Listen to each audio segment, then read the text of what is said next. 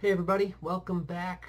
This is Mr. Miller here once again, and this is Friday the 22nd of May.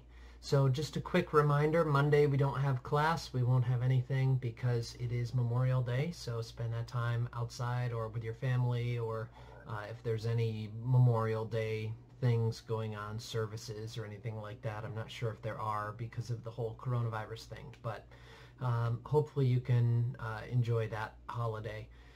We also have a catch-up day for today, so that is kind of our deal today. We have a bit of work that we've done this week. We have a crossword that was on Monday. Yeah, so topic 16 through 18 crossword was on Monday. We also had topic 19 through 20 homework that was on Tuesday and Wednesday. And then yesterday we had the first set of notes in topic 19 through 20. So you've got all of those things that you could catch up on. There's essential questions that go along with the topic 19 and 20 notes that we did yesterday. Also, I should mention, this was put out in a letter on Monday, but hopefully you check that out. We've got about a week left to turn in work for marking period 5.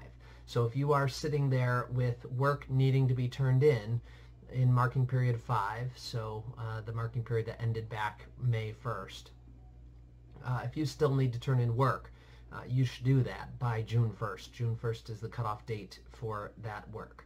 So please do so. I will be sending emails hopefully soon to relevant individuals who I need to see a lot of work from.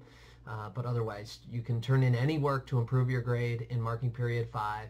I think report cards should be home now, maybe, or they were mailed earlier this week, I want to say. So you can improve those grades that are there. Feel free. Those grades are not solid by any means. So if you want to improve that grade, you can. You just need to work on whatever assignments you were missing from marking period 5. So I think that's all that I've got for you. Again, I'll send an email to the pertinent people who need to do a little bit more work than others to move from an incomplete to a passing grade.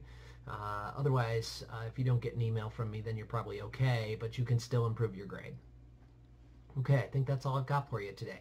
So without further ado, I will sign off, and I will see you guys back here again on Tuesday, because Monday is Memorial Day. So we'll see y'all on Tuesday.